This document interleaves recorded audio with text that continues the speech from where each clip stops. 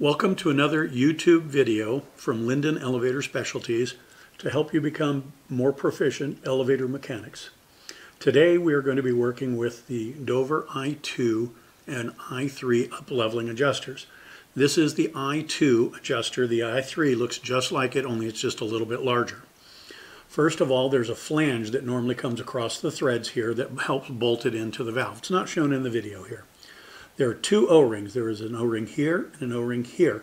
These are both number 019 O-rings.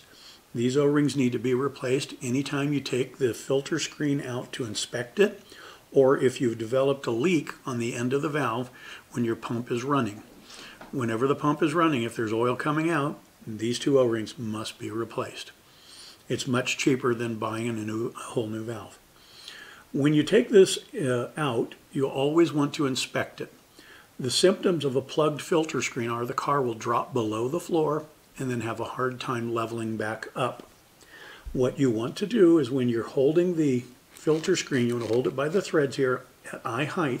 And if you look in the video or closely, you're going to notice there's a reflected sliver of light underneath the screen. When you can see that, that means that the filter screen is clean. If you don't see that reflected sliver of light, then the car is, or the screen is dirty. The best way to clean this screen is you need to access the port where the oil comes into the adjuster. Now, if you look very closely, there is a lip underneath this top surface right here.